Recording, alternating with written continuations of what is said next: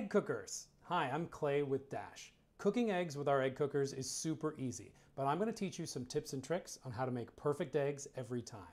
All right, first let me show you how easy it is to make eggs.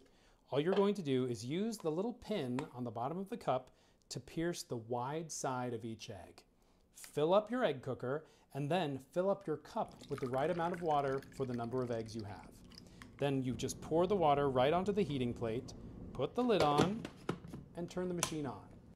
And then you just have to wait for the little chime and your eggs are done. Why do you pierce eggs? That's a great question. Have you noticed when you get your eggs home from the grocery store, they're always wide side up? That's because there's a little pocket of air in that side of the egg. When we use the pin to prick the eggs, it's going to do three things by releasing that air. One, it's going to make the egg easier to peel. Two, it's going to prevent the egg from cracking under the heat. And three, it will make it so you don't cook an egg with a flat side on the top.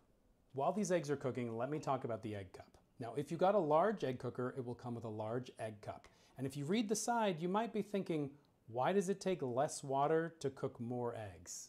I know it's confusing, but it's physics which are confusing. Less eggs take up less space, which means there needs to be more steam to cook them.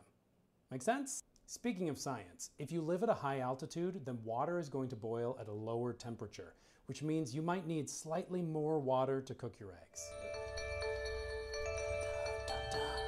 My eggs are done. Now that they're finished cooking, I would suggest putting them in some cold water, which will stop the cooking so you get really yellow yolks. It's also going to make them slightly easier to peel. That's a perfect egg. And that's it.